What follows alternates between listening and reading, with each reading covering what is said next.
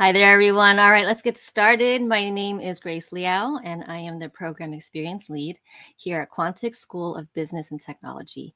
And behind the scenes, as always, is our producer, Kelsey Duggan. So say hi to Kelsey and thank her for us, all of us, because she always keeps the ship running. So we are here today with you for another episode of Quantic Conversations, where we bring Quantic students, alumni, staff to the stage to have an engaging, insightful conversation. Whether this is your first time or you're a regular, and I know we have some regulars to this event, we thank you for taking time out of your day, your evening, your afternoon to join us, maybe on your lunch break, maybe you're in between meetings right now, but we want to thank you. So today's session will be 45 minutes long. It is recorded, so if you need to come back to watch, not a problem. I know many of you joining us today are, in fact, our Quantic students and alumni, but if you're not, and you might not be, and you want to learn more about our MBA or Executive MBA program, we have a handy QR code that you can use to learn more about us. It's going to be right below me throughout the session today, so you can go ahead and scan that later on. And our next application deadline is actually in 2 days. So March 30th is our next deadline. So go ahead and check us out. And hopefully today's conversation with our guest will give you some insight into the kind of students and alumni we have in our program. So I want to officially welcome you to today's conversation and live stream, and the topic being ethical and societal implications of AI. And we're featuring Dr. Alex Berezow from Big Think. He's the executive editor there. And as many of you know, we have had several events this month on the topic of AI. And as our theme has been focused on artificial intelligence and machine learning. And, think about, will your next colleague be AI driven? You never know. Will your house be built by robots? Possible, probably. And even in the last few weeks, we've seen the world already shifting and changing on almost a daily basis. And so certainly we all have our eye on what's happening now and what's coming to us in the future across everything. So now I'm going to introduce a little bit about our guest. We are thrilled to have Dr. Alex Berezow join us to help us gain even more perspective, hear his insights, and explore aspects of this world-changing technology that we may not have even covered yet. The title of today's interview, like I said, is The Ethical and Societal Implications of AI, from Art to Creepiness. Throughout the next 45 minutes, we will dive deep and go in all kinds of directions into this fascinating topic, covering everything from generative AI uses in the art industry to potential dangers of conversational AI and the impact of AI on jobs and society as a whole. So we're going to try to cover quite a breadth of topics. We encourage you, the audience, to participate with us in the conversation by putting your questions and comments in the comment box. By the way, I forgot to mention, tell us where you're calling in from and what you're eating and drinking. If you know me, you know I have my warm water right here. So as we get into this conversation, now let me introduce Alex a little bit more. He has a PhD in microbiology and is a veteran science editor, author, and public speaker. He is the executive editor of Big Think and Freethink, and his articles have appeared in numerous publications. He has given talks all over the world and is a member of the USA Today Board of Contributors. Alex's broad perspective on science and technology allows him to connect the dots between technological advancements and their effects on various industries and society as a whole. He basically just has this really holistic view of things. And as a science writer, editor, and public speaker, his extensive experience makes him uniquely qualified to offer insights on the societal implications of AI as one thing to discuss. So sit back and relax and join me and Alex. He's going to come on screen in a moment to explore the ethical and societal implications and what it means to you and me with AI. All right, I am finally ready for Alex. So, hi, Alex. Hello. Thanks for joining us. Thank you. I have to ask because my wife also insists whenever I'm not feeling well to drink hot water. So what is this? You What's the know what? science here? Oh, thank you for asking. So I don't know the science behind it, but ever since I lived in China, I lived in Shanghai for 7 years. Every man, woman, child, from like the baby, little babies, everyone carries a bottle of either hot water or hot tea. Huh. And I am, and anytime I just think of it as like Drano for our body. When you drink it, it just kind of flushes everything Interesting. through. And so ever since then, I've never looked back. I know in America, we drink cold water and ice cubes, which is a big Yeah. no-no in Asia. No, it's interesting because my wife is Indonesian, and it's the same thing. Whenever I'm not feeling well, she's like hot water. I did it once, and I'm like, I hate this. So That is hilarious. So coffee, please. that's something that's something we have in common. Then we have the hot water conversation. I bet there are a lot of people in our audience who also drink hot water. So anyway, Alex, thank you so much for joining us. And I actually did have ChatGPT help me write that long intro. Now I'm thinking it was probably a little. I probably went on a little bit too long. But before I kind of dive in with starting to get some questions to you, let's see. Alex, of course, is in our program. You're still working on the EMB. I think you're I'm not quite studying marketing and pricing last night. very Yes. nice. Good student. Good student. I think that my interaction with you was in Slack when you asked me. I think you told me one of our questions was wrong. so, so, and you were being assigned. Oh, You were questioning one of our questions. Yeah, it was about statistics because I had done some training in statistics, and one of the questions was a little strange, and so yeah, I think that's how we first started talking, right? You know what? It starts somewhere, and I love it. I love the fact that you brought it up with us. And so, audience, as Alex and I start to get into the conversation, there are a couple of things I want to use to frame our minds a little bit because a lot's going on, and literally in our worlds, in our individual spaces, and across the world. So, framing our mind of thinking about what's going on now, and then also what's going to happen in the future. So now in the future, and what can we be excited about? I think there's a lot going on that we are excited about and can be excited about for what's to come, and keeping an eye on what to be worried or concerned about, or just to kind of notice things.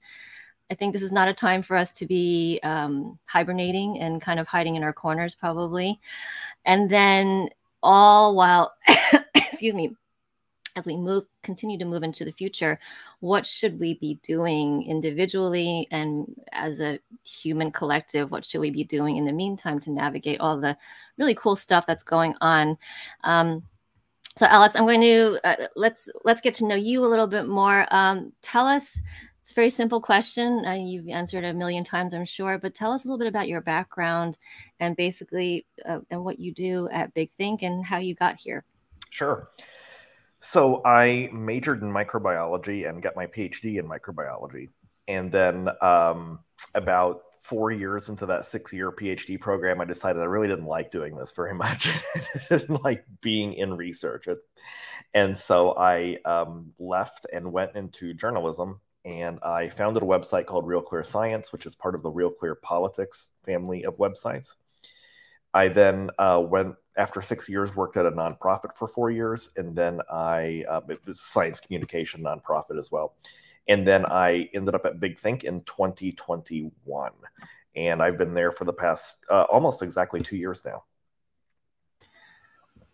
So you've taken, I know that's the short version of your career for sure. I remember when you and I were talking with Kelsey, just fascinating your career trajectory and all the cool things you've done along the way. And now where you are working for this awesome publication. So we'll talk a little bit more about that also. So I'm going to ask you,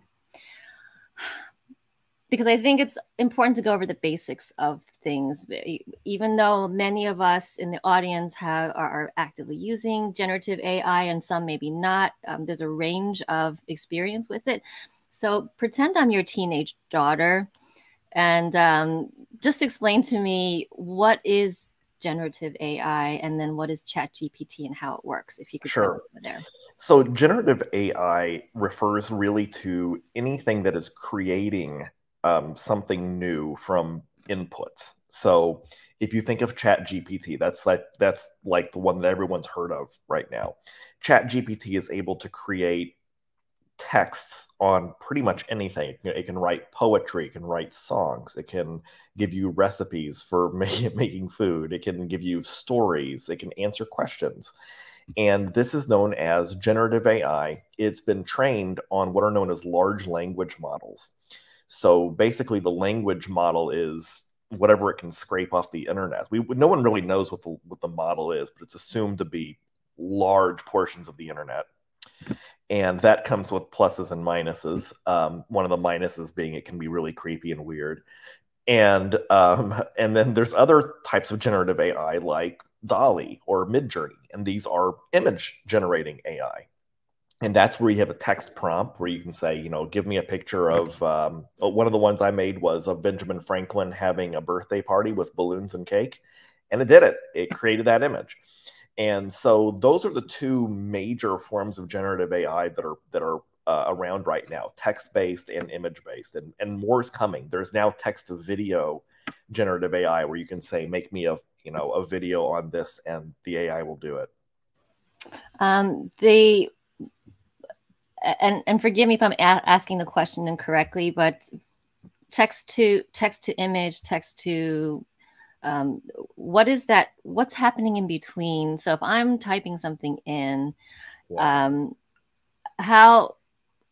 And again, remember, I'm a teenager, or I'm 10 years old, so I'm not going to like I'm 5, right? Yeah. How about let's start with 5?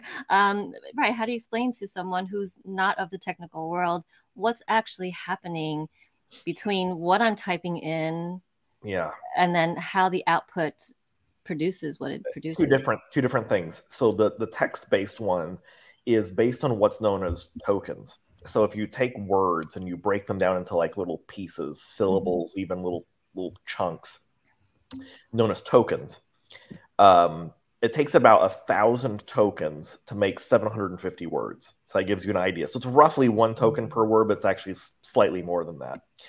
And what the text is doing is essentially extremely fancy autocomplete. So when you go to Google and you start to type in, why does it rain so much? And then it might say, in Seattle, it might suggest that for you.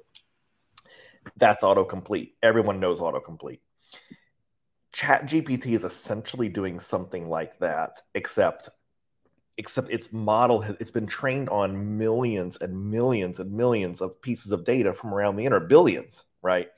And so it's gotten really, really, really good at predicting and putting together things. And it's also got a creative ability. That's the part that is really sort of beyond me. I'm not a computer scientist, so that part is really beyond me, because I gave it a microbiology test. Okay, like I asked ChatGPT to answer some math-based microbiology questions, like I have a certain amount of bacteria in a petri plate. Tell me how many was originally in the in the tube of bacteria, and it calculated it. So that's just like I have no idea how it's even doing that, but it's got some sort of reasoning ability along with this creative ability. But the core feature of it is this essentially extremely fancy autocomplete. Mm-hmm. The image-based AI is different, and it is, again, it does not think at all like a human. So, when we think of these things as intelligent, we have to keep in mind that, well, it depends on what you mean by intelligent. They don't think like humans. Nobody I am talking to here thinks in forms of autocomplete. Nobody does this, right? It's only computers and parrots, right? Parrots do autocomplete. That's, you say, Polly wants, it goes, right? And so it knows, it says that, but it doesn't know what it means, right? Yeah.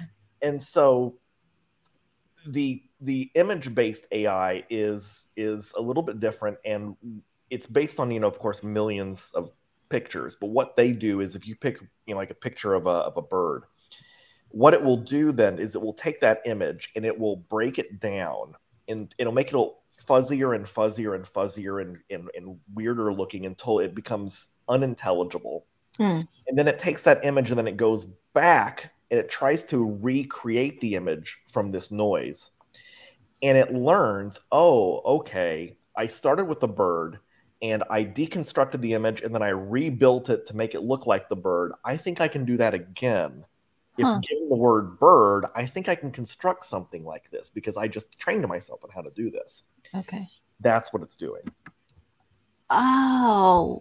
Right. And so it has to break it down and then rebuild. And so when we see, if any of you, I've only barely dabbled in Midjourney just to see what it was like, but I've seen people post different things of what they've created. You see iterations of like 4 different versions of them, of whatever it is you command it or direct it to do. So it's playing with, it's recreating from the base, but then their base understanding of it, and then adding. Basically, yeah.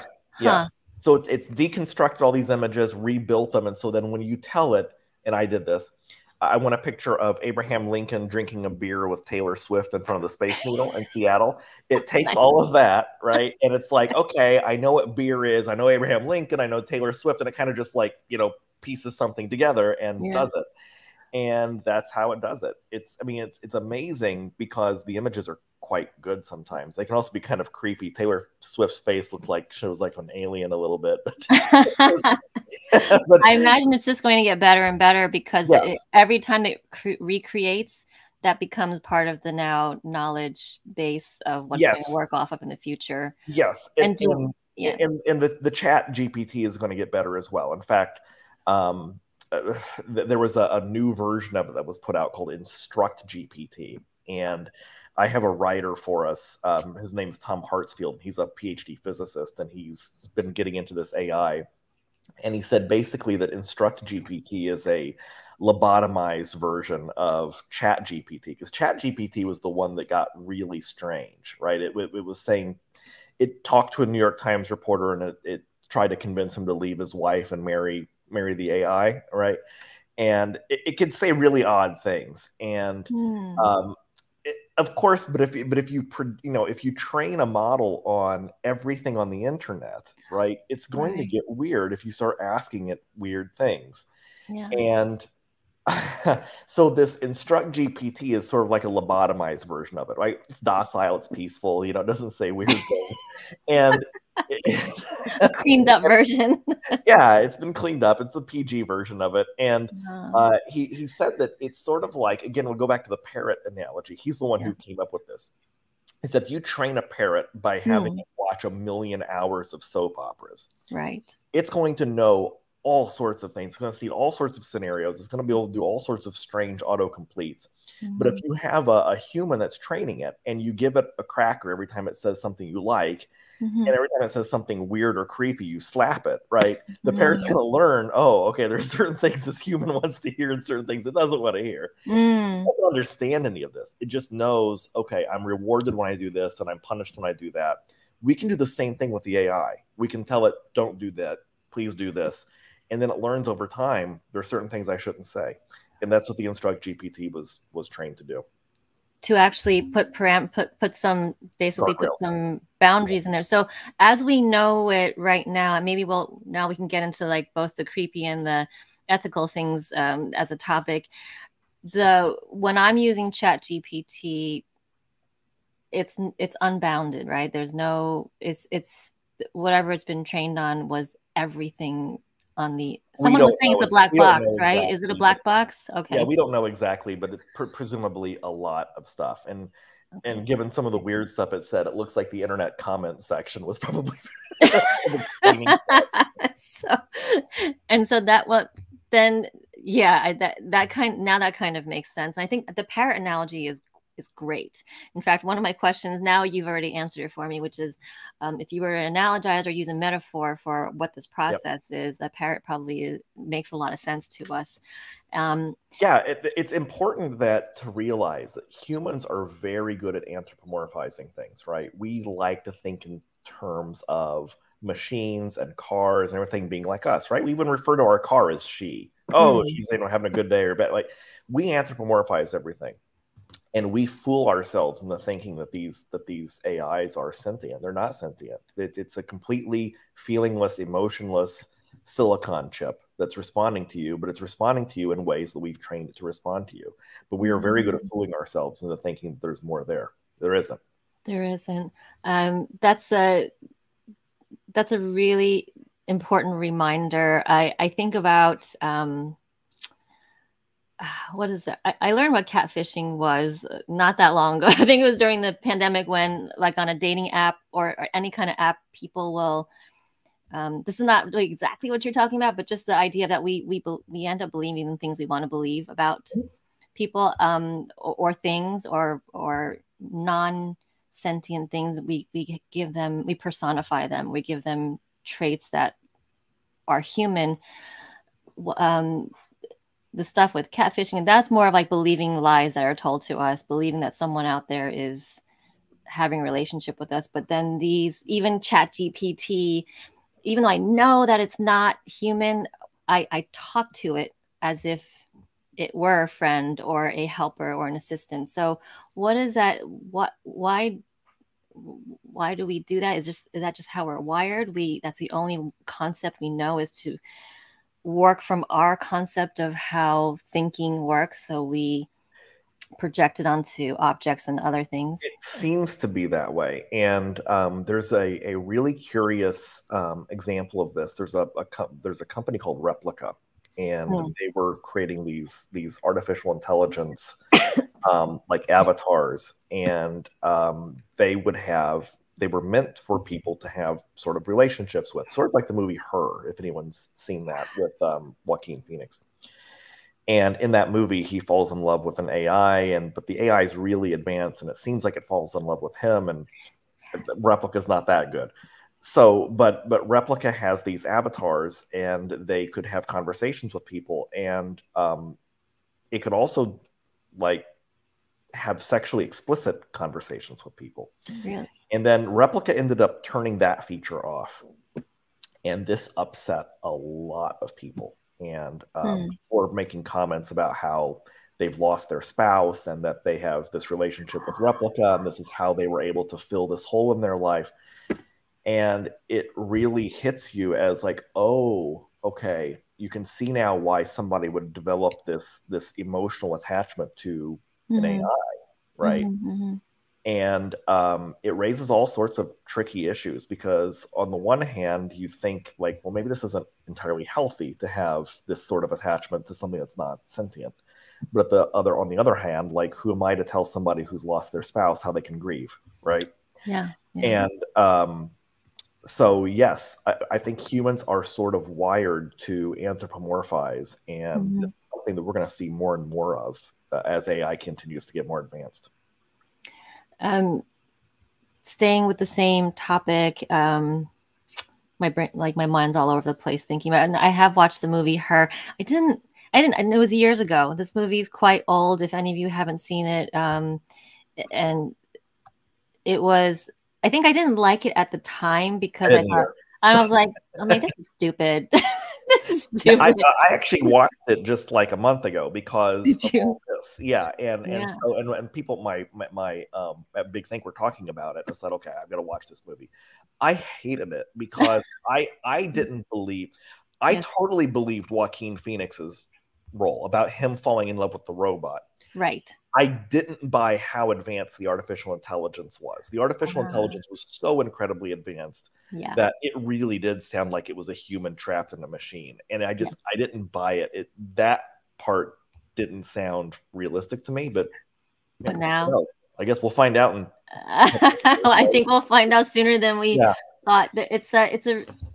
I love how we, as human creatures, of course, we don't fully understand ourselves, and we kind of look to each other to figure out, like, why am I doing these things, or why are people doing these things? If we have this constant tension of wanting something, not understanding it, there's this push pull.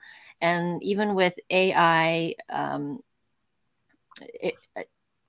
in general, there is a tension of excitement, a little bit of fear, a little bit of I want to see what's going to happen, but in a way I don't. I even wonder if there's fatigue already. I was just sitting there this morning thinking, even Quantic, we've done several events already, and it feels like we've said the words AI, the 2 letters, more in 1 month than I probably said in 10 years. And it's a very part of my vocabulary, but there's a little bit of a fatigue too, because it just keeps moving and it keeps changing. So anyway, this is more just me kind of commenting on what I think I'm going through as just one single human, and maybe what's going on with everyone. From your point of view, and what I think is so cool about your role, of course, your background in science, but your role working with writers and then covering so many topics. And it's not just writing. Your company is directing what people are observing in the world and commenting on it, and writing great pieces, making us think more. What is, from a more zoomed out view, what is your perspective on what's going on with the last couple months? With, it's almost as if the introduction of AI to the world at large. What is your just general, like if you were like a sports commentator or a life commentator, what do you see happening with the world? It seems to me that we are on the cusp of something big. And, you know, there are people on Twitter generally, and I really don't like Twitter, but I'm there. And it seems to be divided into two camps. And one is the world changed yesterday. And the other is, yes, it did change yesterday. We're all going to die tomorrow. Right. And there's got to be, the truth has to be somewhere in between the two extremes. Right. I do believe that the world is changing, and that this will end up being a force that nobody will predict how it will come, how it will come out. There is a lot of concern that people are going to lose their jobs. And I think that that's both true and also a little bit overblown. And the best example I can come up with is, think about 20 years ago, before the internet was huge, right? Because when I was in college, which was 20 years ago, the internet was, like, it was there. Like, we emailed occasionally and stuff. Imagine predicting at that time that there would be a job called social media manager, right? Like, that wasn't a thing. Like, well, why would anyone? What is social media, right? And so I think that AI is going to have something like that. Is that, yes, it will threaten some jobs, but it's also going to create so many more new ones that we haven't even thought of yet. And so I'm not terribly worried about people, all of a sudden there's nowhere to work, nothing to do. I don't think that's going to happen. And to give an example of how we're already using AI at Big Think, we have freelancers who write for us, and sometimes they might send us a paragraph or two that everyone kind of scratches their head over. Like, we don't know what it means. And so we'll run it through ChatGPT and we'll tell it, summarize this and clarify it. And it will do it, and it will write a better version of what they submitted to us. Wow. And so this already can be useful for writers and for editors. Now, if I had told the article, if I had told the ChatGPT to write something from scratch, it would come up with something, but it's not going to be publishable. And but it can help you clarify your thinking. And so I see this as, if you become adept at using AI, you will be a more efficient and better worker than if you don't know how to use AI. So that's where I think the separations will be. I mean, imagine coming into the workplace today and going, I don't know how to use Microsoft Word. Okay. Yeah. Well, you're going to be at a pretty significant disadvantage because everybody else knows how to use it. I think that's where AI is going to head, is that you're going to have some basic AI skills, but it's not going to replace humans. That's not going to happen. It's going to be a tool that we use. It's going to be one of many tools we keep in our tool belt. Yeah. And thanks for sharing how your company is using it as well. Do you see any additional use cases for the world, that the industry? Oh, 100%. So there's a report that just came out by NVIDIA. NVIDIA is a video graphics card company. I don't know if they're doing other stuff now, but that's from when I was younger, that's what I knew them for. They'd make graphics cards for computers. And they just put out a report on the future of AI and how it's going to impact industries. And they think it's going to change every industry, essentially. But if let's say that you work in an office, let's go back to The Office from NBC, right? And you work selling paper. Yeah. How is that going to help you? How's AI going to help you there? Well, imagine all the data that you collect on a daily basis, and it piles up into these huge databases of, people, email addresses, phone numbers, sales and all that stuff. It's tough to keep track of all this stuff. It's you don't want to hire a data scientist to give you reports on trends. They're expensive. Data engineers and data scientists are expensive people. You may not have the budget to hire someone like that. So you use AI and say, hey, take a look at our database and pull out some trends for us to look at, and it'll do it. Right? That's where that AI is headed. It can do things like that. So you don't have to know anymore how to do your own data analysis. You can ask ChatGPT or whatever, AI will be out there to do something like that for you. It will pull trends out of data for you. That's one use. If any of you saw Avatar 2, they use generative AI for Avatar 2. Some of the backgrounds and some of the environment was created by generative AI. And one of the reasons for that is because it is so incredibly difficult to make movies like Avatar 2 that a lot of the money and time is spent on all these little details. And, like the grass behind me back here, the trees, and making sure they're just right. So it actually slows down the process, makes it extremely expensive. And so they use generative AI to do stuff like this. And so now imagine a future in which, small independent studios that want to make a really nice film, but they can't currently afford it, they'll be able to afford it now because they can have generative AI make backgrounds for them or characters. And so it's going to open up more doors and allow people to do things they currently are not able to do. I have some very rudimentary computer programming skills, very rudimentary. But if I ask ChatGPT to help me, and I say, "Hey, can you write me a program that will extract this data from something?" It'll do it, and I'll go, "Oh, great!" Because I know enough about code where I can kind of work my way through and go, I kind of get what it's doing. Right. But if ChatGPT can do it for me, and then I don't have to spend 3 hours trying to figure it out on my own when ChatGPT can do it in 2 seconds. Yeah. And so that will help me become a better writer and analyzer of data and things like that. And so the use cases really are almost unlimited, and it will affect every industry, but in mostly in positive ways. MIT put out a report saying they believe that the average company can become 50% more productive by using artificial intelligence tools. Yeah, and they compared this to the invention of electricity. And they said that when electricity first came out, it made companies 35% more productive. So to give you an idea of how big they think this is going to be, that puts it in perspective. Oh my goodness, 50%. So it feels like just listening to we haven't even scratched the surface of, or some of us, or maybe let's just say the average person who is not in an industry where it's about AI, we maybe just don't even realize the actual possibilities of it.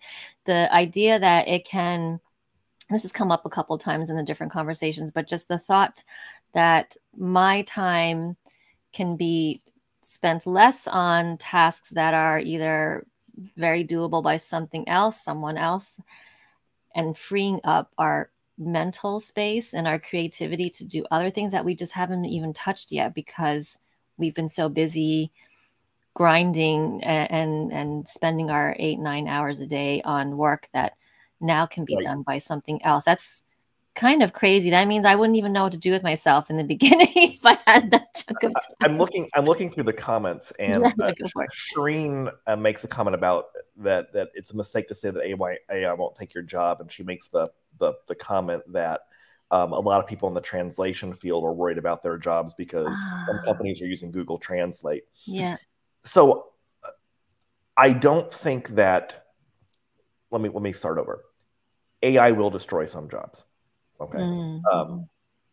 But it's sort of like saying flashlights put a lot of candle makers out of business. Absolutely true. Yeah. But they found something else to do, right? And so I think that that's where we're going to be headed. I don't think that we're going to have a future of 20% unemployment because AI has just taken all of our jobs and there's nothing for humans to do. I think that we will have other things that will come up that we haven't even thought of yet. Yeah. I mean, imagine the tools of AI are now in the hands of 8 billion people, right? Mm. And that's what's amazing about the technology now, is that you can go online and say, "Hey, ChatGPT, build me an app that will do this." Right now, it's really rudimentary and sort of unsophisticated, but you can imagine in a few years it's going to be even better. And you can create an app using artificial intelligence. And you're not a coder; you don't even know how to code, right? But if you're creative, you can come up with an app. So people are going to find new ways of creating things and producing for the economy that none of us can even really predict right now. Yeah, it's a shift. All of this is a shifting of paradigm shift for us mentally. My general observation is it is, with all the activity going on, we have to think differently. And I think for some people it's immediate, like, yeah, this is, I've been waiting for this. And then for some of us it's like, ooh, this is uncomfortable. What if this, then now what? And so these discussions, hopefully, audience, I hope you find this helpful, even just to kind of hear the thinking and the processing, because this is affecting all of us, and it will continue to impact all of us. You said that it is going to impact all industries in one way, shape, or form. How do you, since you're a scientist, let me ask, how is it impacting or will impact the world of science? Well, we think that AI will help with drug discovery. Right now, AI has already there's one of the biggest challenges in science is to figure out how proteins can fold. So any of you who are not familiar with proteins, DNA, this is what encodes our genes. The genes encode proteins. And knowing the protein sequence, arginine, glycine, histidine, proline, whatever's in it, doesn't necessarily tell you how that protein is going to fold. And folded proteins that's how proteins work in the body. They fold up in these three-dimensional configurations, and then that's how they function. Artificial intelligence has now been able to predict basically how every protein can fold. Okay. This is unbelievable because it would take scientists often years to figure out how a protein folds. They would do this thing called X-ray crystallography, where they have to, very finely, make these really pure proteins, and you get an X-ray and you go through it and you produce this image. And I mean, people would get papers in Science and Nature for crystallizing and making an X-ray structure of a protein. Now we can have AI figure out how these proteins fold, right? I mean, this is a mind-blowing advance, and it's going to help with drug discovery, and it's going to help with discovering new targets for medicines. We can easily see that. Another thing is that they're already using AI to help diagnose illness, right? So if you give a machine, a million pictures of cancer, for instance, it will train itself to know what is cancer and what is not. And then if you give it an image of an unknown sample, there's a good chance that it will be able to detect a cancer that a human can't yet see, but the computer can see it. And so that's the sort of technology we see coming in science and medicine. Again, I don't think it's going to fully replace doctors. I'm not going to go to, you don't have to go to a future where you're going to sit in front of a robot and the robot's going to tell you what you have, right? But your doctor is going to use AI. Yeah. When he makes a diagnosis, he's going to do that in conjunction with an AI tool. And I think that's going to make it's going to make medicine much more precise and much better than it currently is. I mean, it's already pretty good, but it's going to get even better and better. It's going to accelerate. All of this feels like across the industries, it will accelerate.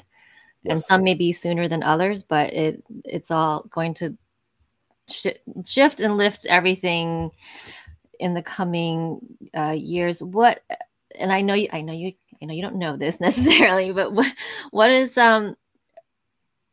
what's the question I want to ask? Timeline wise, is this going to take, let's say, just science, for instance, for it to be at the next level of discovery? Is it a year? Is it 5 years? Is AI going to accelerate things? I guess the question is, how fast do you think all of this will accelerate what we do as far as advancement? in a Right. very broad sense. Right. So I would say probably within the next 5 to 10 years. I think that people, whenever something new comes out, they're like, oh, by the end of the year. Well, it's never that fast, right? Yeah. There's a quote, I think it comes from Bill Gates, that says, we always overestimate what we can accomplish in 1 year, but we underestimate what we can accomplish in 10. Huh. And so I kind of take that view that 1 year is always a little too fast, but within 10, yeah, Within 10. probably. Think of CRISPR, right? The tool that we use to genetically engineer, genetically modify things. Things didn't change overnight, but they did change within 10 years. And now that is the primary tool we use to modify plants and animals and do research. We're all using CRISPR now. So I think that that's what's going to happen with AI, is that probably within 5 years or so, that's going to be a tool that everyone's just using. I think that what's going to happen is there's going to be some killer app that someone's going to develop for our iPhones, and that will change everything, because millions of people will then have access to something on their phone, and that will change everything. And that will be some kind of tipping point, right? Yeah, that'll be the tipping point where everyone is on board. Yeah. Okay. All right. So one of the phrases that one of our other speakers mentioned, Ari Popper, he talked about us being in this chaos and amazement kind of phase right now of development, and so I guess we'll continue to be in that kind of chaos amazement phase, if that's what this is, until there is some kind of tipping point where just whoop, everyone's mom, dog, grandma, and their like will be using the same thing. What technology has arrived when your grandma asks you about it. Right? Because right now grandma isn't talking about AI, but she will be probably within a year or two. And right now, most of the excitement is happening with people on Twitter and people who are in the new, people who are in media, because we see this every day. Right. But the average person is not talking about AI. But that day is going to come. And I think that day, like I said, there's going to be a tipping point. There's going to be some new app. There's going to be something that's going to get everyone on board. Kind of like when Facebook came out and then everyone's like, oh, social media, like this is a thing. This is cool. Something like that will happen, right? Okay. And so we're just waiting for that right now. We're waiting for the Facebook equivalent of AI. All right. Well, if Big Think spots them, let us know. We're about to end in a couple of minutes. Working for Big Think, and of course, I'm not familiar with the industry other than the fact that I'm a consumer, but working for a I guess publication organization. Do you all get wind of? Do you catch on to things earlier than the rest of us? And how are you keeping your feelers out for what's going on in the world? Yeah, I think we do, and that's simply because that's our job, right? I figured that. Our job is to read and to follow technological trends. We read a lot of press releases of new scientific research.